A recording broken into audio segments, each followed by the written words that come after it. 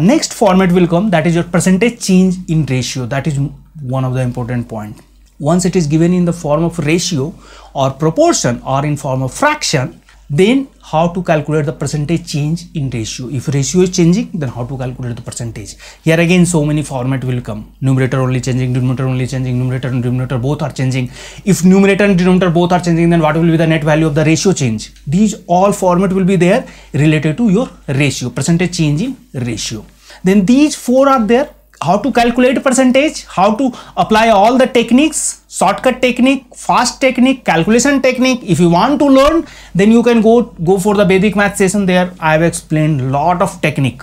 Almost 2 sessions are there related to percentage, and you will learn all fundamental concept and all the techniques. More than 6-7 techniques are there how to deal with percentage. But this session goal is not to develop the technique. This session goal is to just realize how much percentage is important for your quant and DI, and what are the various area of application, and how to apply, and what will be the usage of application. Then all this chapter we will just go through based on the problem wise, means questions, how it is asked in percentage, especially related to quant, and how it is related to other chapters.